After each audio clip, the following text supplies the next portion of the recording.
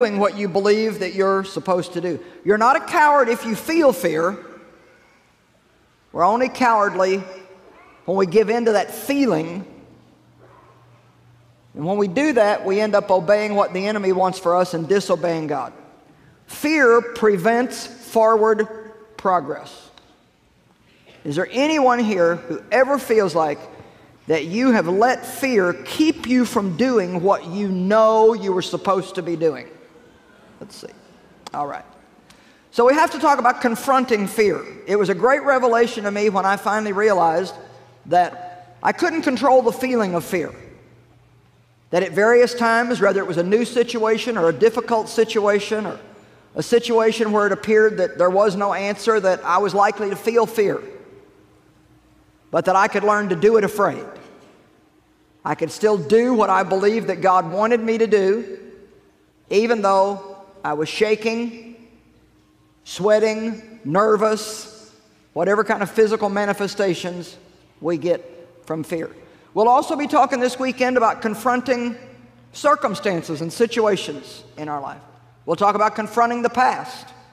We'll talk about boldly confronting the future. We're going to talk about even some confrontation with people that try to control us, that try to manipulate us.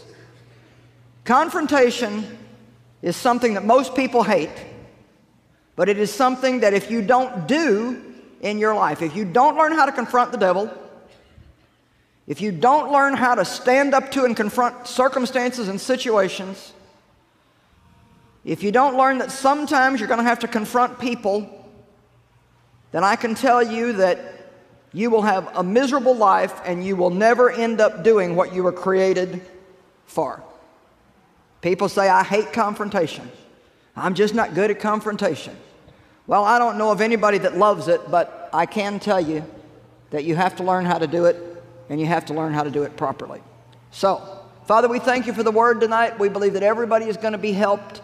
I believe everybody needs this word, including me. So I'll just start by preaching to me and let everybody else listen. Thank you, Lord. Amen. Exodus 14. I'm just so glad that God called me to preach because I get to hear it. And I always tell people, if you don't like it, I'll just preach to myself. The Israelites begged God to get them out of Egypt. They were slaves there. I'm sure they prayed for quite a long time. God delivered them. He brought them out of Egypt. With a mighty hand, He brought them out of Egypt. God really just showed out all kinds of miracles and signs and wonders. I mean, things that should have turned them into a solid rock of faith, and you would think with the things that they saw, they would never, ever, ever again doubt God or have any kind of fear. But lo and behold, they're out in the wilderness now, and God purposely led them right into the Red Sea. The Bible says that there was a route that He could have taken them that was nearer, that would have taken them around the Red Sea, but because they were not yet ready for war, very interesting statement, He took them right dead into the Red Sea, and when they looked back, the Egyptian army was coming after them. That's what you call being between a rock and a hard place. Just a little note as an aside, God does not always take us the easy way. That's why many times in our life we just don't understand what's going on, and it seems so unfair. And we know that God is God, and surely there could have been an easier way for Him to have done what He's doing. And yet it just seems like that everything in life is hard, hard, hard.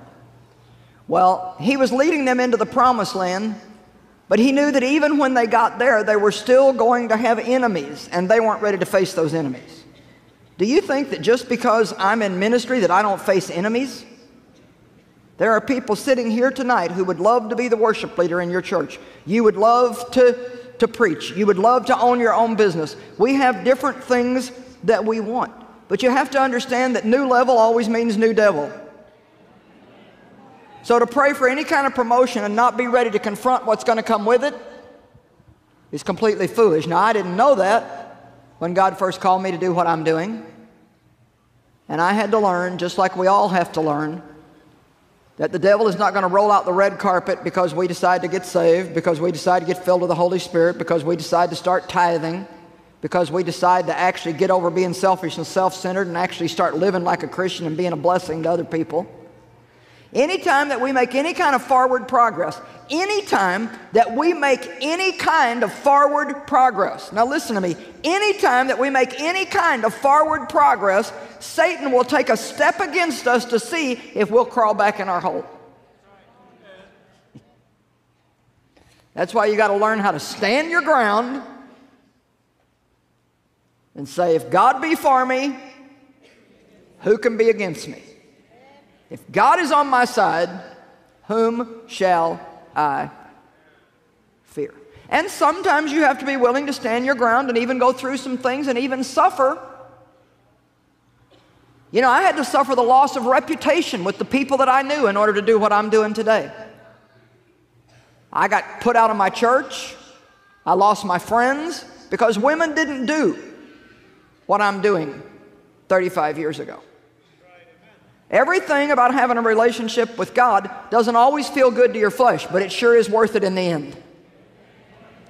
It sure is worth it in the end. Don't lose your destiny. Don't lose your God-ordained destiny just because you want to keep yourself comfortable right now. Because if you find comfort for your flesh, you will surely be miserable in your spirit. But if you will go all the way through with God, your flesh might be a little uncomfortable temporarily, but you'll have a peace and a joy inside that will more than make up. There's nothing better than knowing God and knowing that you are right in the middle of God's will for your life. There's nothing you can own that's any better than that. There's no position you can have that's any better than that. There's no person you can have in your life that's any better than that. Nothing can satisfy us like God. So here the Israelites find themselves in a terrible situation. They'd come out of a terrible situation into a terrible situation. They looked at the Red Sea. They looked behind them at the Egyptian army. And their answer to their dilemma was to go back where they came from. Pitiful. They would have rather ran back to what they were used to, even though what they were used to was tormenting to them, rather than face the unknown. There are millions of people who stay in miserable situations because of the fear of the unknown. We're built for change. We're built by God for variety, for freshness, for newness. We crave it, we want it, but we're petrified of it. You need to get over the fear of change. Just because you've never done something before doesn't mean that it's not going to be a good thing. So I want you to think about the situation they were in. Just think about the Red Sea in front of you, the Egyptian army behind you. You've come out of this mess in Egypt. You've been a slave for all these years. Now what are you going to do? Verse 13, Moses told the people, "Fear not, stand still, firm, confident, undismayed, and see the salvation of the Lord, which He will work for you today. For the Egyptians you have seen today, you will never see again. Stand still and see the salvation of the Lord." The word fear means to run or to take flight. So when we give in to fear, we always run away from something that we should be confronting. God wanted them to go forward into the unknown. God wanted them to be so fed up with bondage that they would even say, if I step into that Red Sea and drown, it's better than to go back where I came from. God wanted them to be bold and courageous, and He wants us to be bold and courageous. And He said, stand still. I think that's an interesting statement because When the emotion of fear has a hold of us and our minds are just thinking one crazy thing after another, the first thing we need to do is get still and get out of the emotion, out of our own head, and check with our heart and say, what is God saying in this situation? And maybe some of you are in that place right now in your life. Maybe some of you watching by television right now. You're in that place in your life. And you feel like you're between the rock and the hard place. You feel like you're between the Egyptian army and the Red Sea. And all of your emotions are going haywire and your mind's going haywire. And you've been calling up all your friends who don't even know what they're doing, asking them what you ought to do. What a useless thing that is. Well, what do you think I should do? Well, what do you think I should do? What do you think I should do? Have you looked at them? They don't even know what they're doing. We need to get a little advice from God. We need to stand still, get a word from God, and then do what we believe God's telling us to do, and we will see the salvation of the Lord, which He will work for us. Verse 15 says, the Lord said to Moses, why do you cry to me? And I love this next part. Tell the people of Israel to go forward. And you know what? That's the word of the Lord to you tonight. Go forward. Go forward. Go forward. Don't look back. Don't go back. Don't run back. Don't run away from. Go forward. If you've made up your mind to do something and the way has been rough and hard, go forward. Get the attitude, I don't care how hard it is, I'm going to do what God told me to do. I don't care how long it takes, I'm going to do what God told me to do. I don't care what it costs, I'm going to do what God told me to do. I'm just pleading with you tonight to go all the way through with God. Please, please, please don't give up, even though it's hard, even though you feel like you got the Red Sea in front of you and the Egyptian army behind you. I beg you not to give up, but to press through and to be all that God wants you to be. Do all that He wants you to do so you can have all that He wants you to have. Somebody give God some praise. Amen. Please, please, please don't give up. I had so much fear and so much confusion and so much turmoil on the inside of me, and now I'm so peaceful and I have joy, and I enjoy every day of my life. It doesn't really make me too much difference where I'm at. I enjoy it. And I was just thinking, sitting over there, how peaceful I was waiting to come up here and what a mess I used to be. I mean, is there anybody that's tired of confusion and anxiety and fear and worry and every kind of torment and insecurity and all the baggage that goes along with that? Well, I want to tell you that God is no respecter of persons. This is not just something God does for me or a few select few. The promises of God are for whosoever will. Not just whosoever will have the promise, but whosoever will do what God requires us to do to have that promise. And God does require things of us, but the good news is you don't have to do it on your own. Because anything He asks you to do, He will give you the strength to do if you just won't run away from it. Let's look at Judges chapter 7, verse 2. Does this sound like anything that anybody thinks they might need in their life? Maybe you're hearing a little bit now and you're thinking, man, I wish I would have planned to come all weekend. Well, why don't you just change your plans and just get yourself back over here in the morning? You say, well, I got to go to work. Well, maybe you could take a day of vacation. Don't call in sick, though, if you're not sick.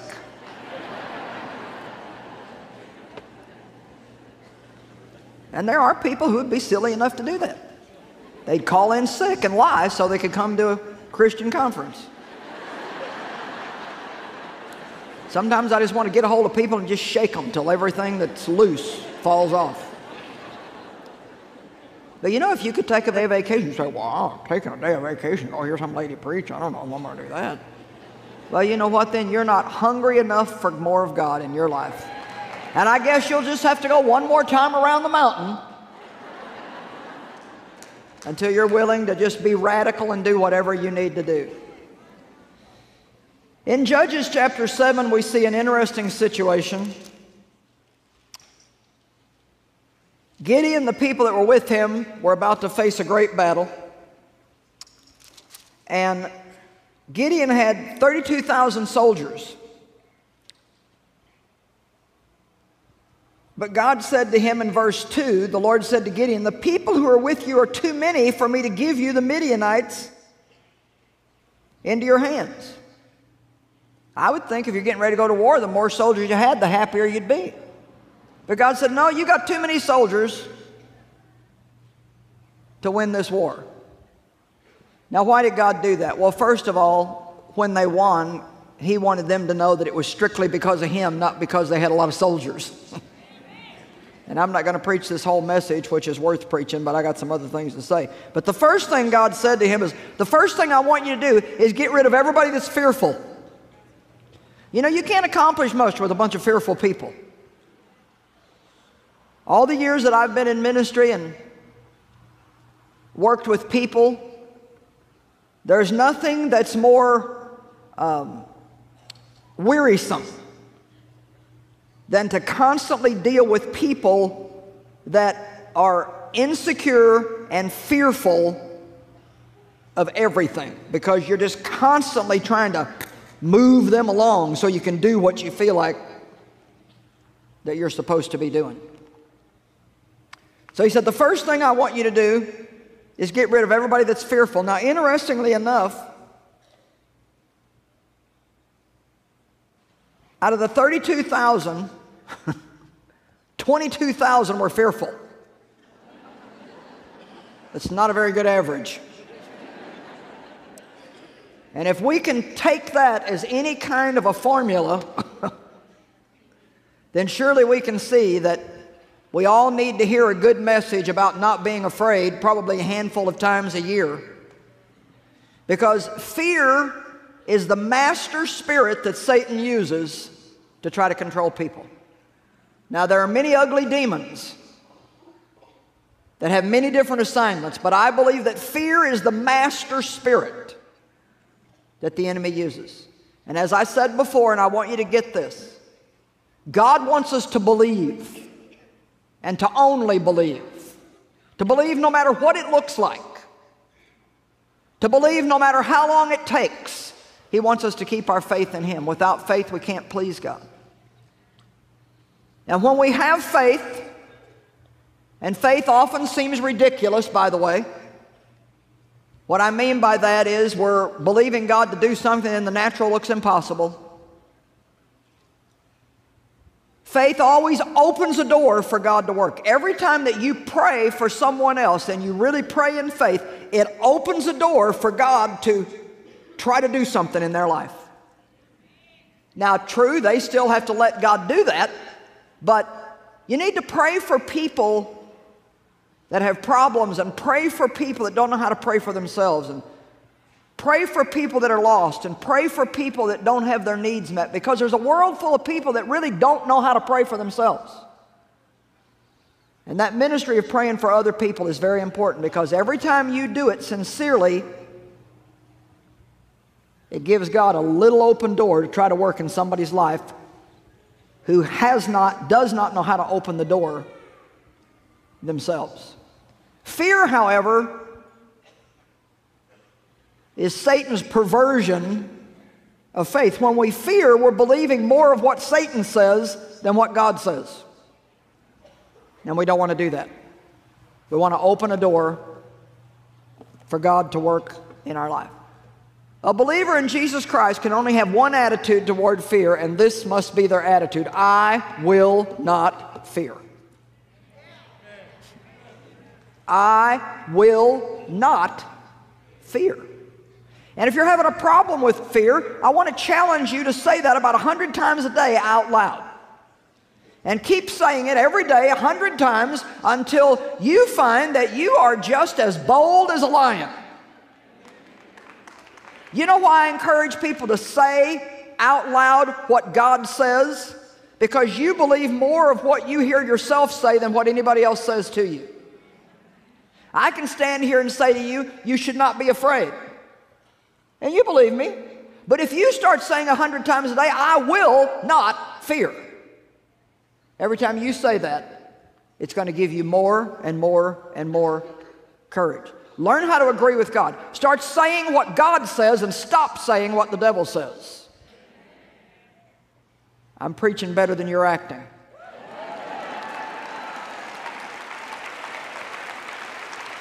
Now, there's a couple of scriptures that we're very familiar with. Romans 8:31 says, if God be for us, who can be against us? If God is on my side, whom shall I fear? Boy, when you quote that scripture, everybody claps. Yeah. We like to sing songs about it. But can we think about that a minute?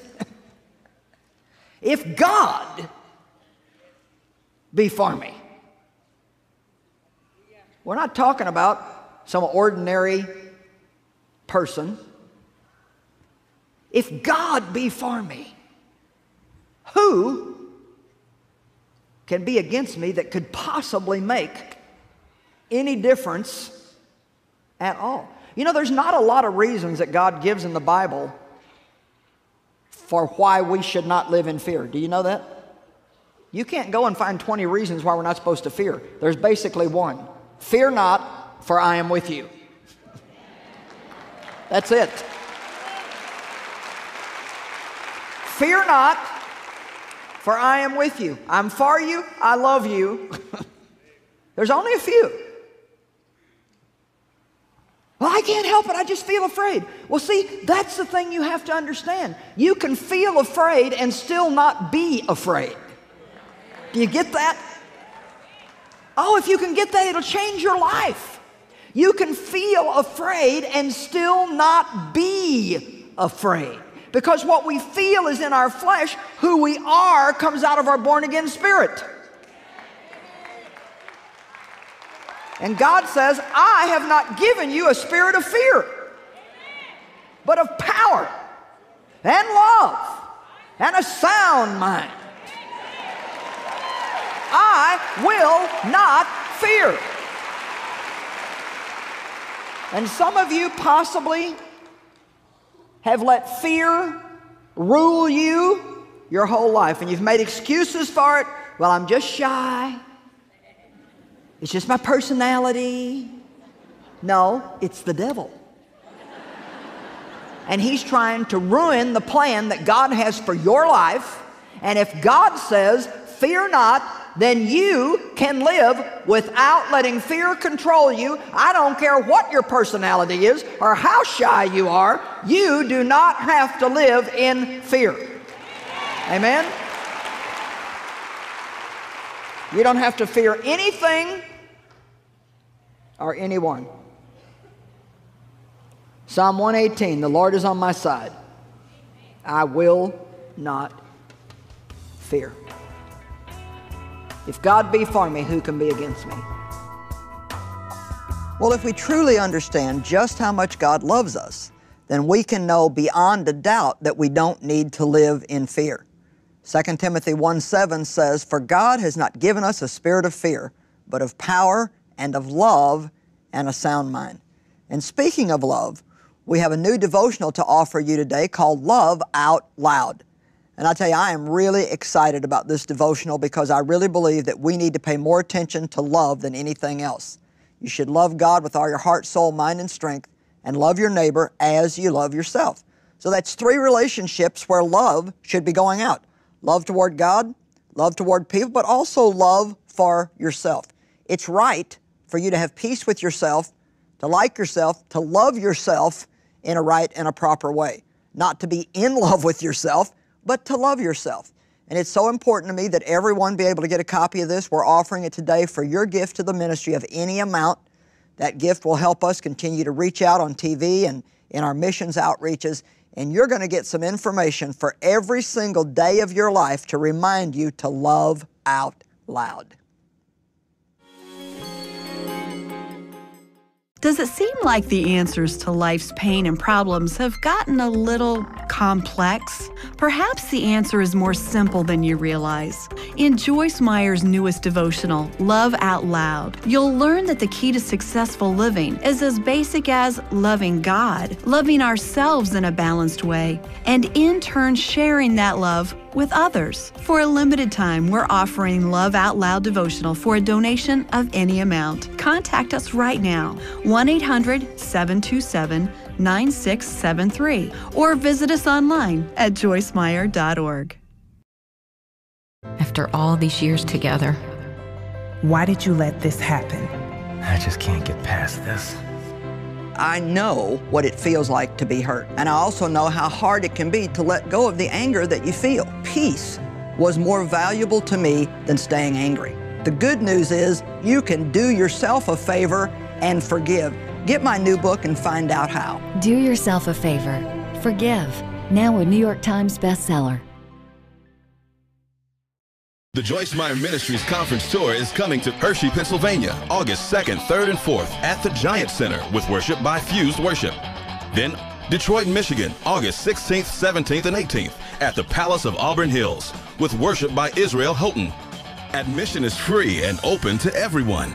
Your worst day with God is still better than your best day ever was without it. For more information, visit us online at joycemeyer.org or call toll-free 1-866-C-JOYCE.